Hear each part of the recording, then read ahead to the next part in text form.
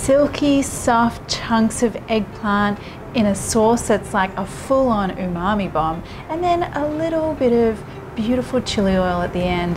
This is one eggplant dish you are going to want to master at home.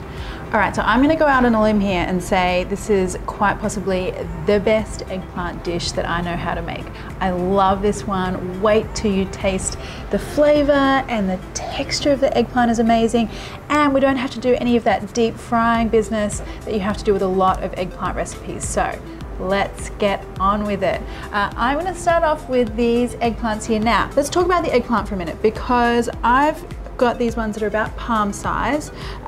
The really big ones, I tend to find that you will have more of a risk of a bitter eggplant. So I try to find the smaller ones if you can. And I want to take the tops off these and cut them in half.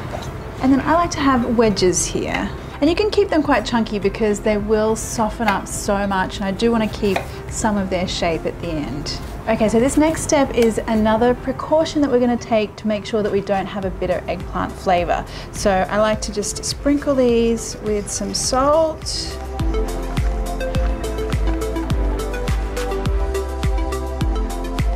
And then just pop them into a colander.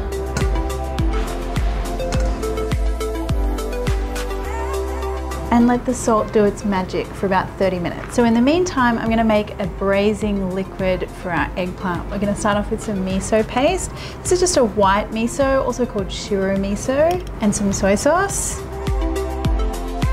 some vinegar, some stock. So I'm using beef stock because I want to give it like a bit of a meaty oomph, but you can use vegetable stock as well, just to keep it vegetarian, and some sugar. Now just scoop off all of that miso. We don't want to miss out on any of that flavor. That's where the umami flavor is going to come from for our sauce. And now I want some aromatics. I'm going to go in with some ginger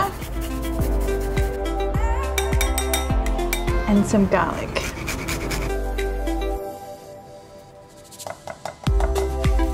Okay, so if we have a look at our eggplant now, you can see we've got some liquid that's come out of there, and hopefully some of that salt has absorbed into the eggplant as well. So salt always, for any kind of application, will diminish a bit of flavor. You would think it would be sugar, wouldn't you? But it's actually salt, so there you go. More food nerdiness for you guys. Now tip this out onto a tray lined with some paper towel, and I just want to cover these and really give them a good squeeze.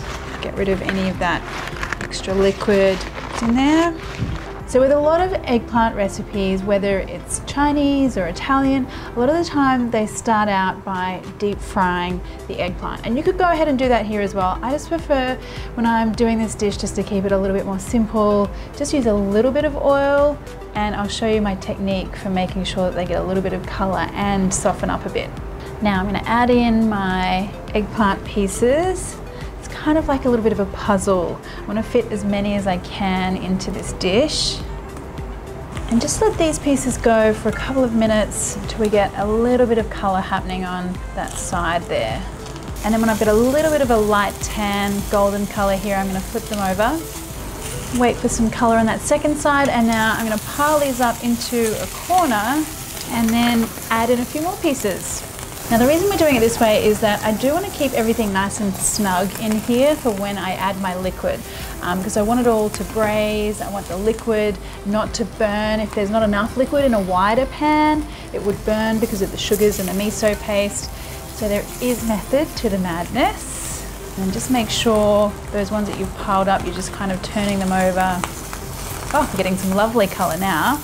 Okay, so at this point I've got a pan here that is chock full of eggplant. I've got some that have got a bit of color on them, and now I'm going to pour in my sauce.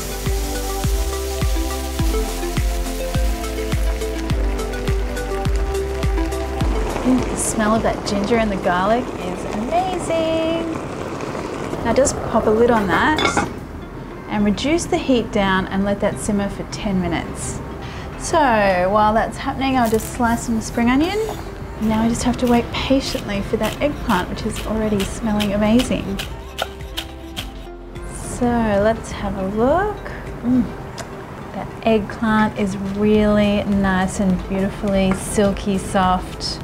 And what I want to do now is thicken up that sauce a little bit. So I'm going to add some corn flour just mixed with a little bit of water.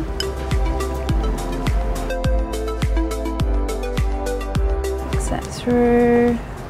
Now just pile that out onto a plate.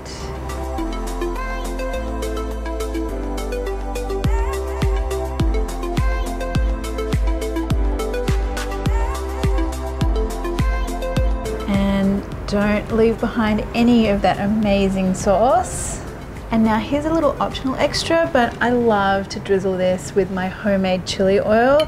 It's got loads of spices in here. You guys have told me how much you love it, so I know a lot of you have made it. There's a recipe for this on my YouTube channel. So I'm just gonna drizzle that over the top, and then just a little sprinkling of spring onion.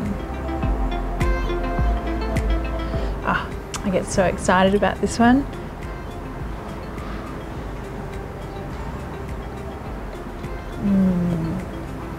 Silky soft eggplant, and that beautiful sauce. Oh, and then the spicy chili oil, love that. Oh, I tell you what, even your staunch meat eater friends are gonna love this one.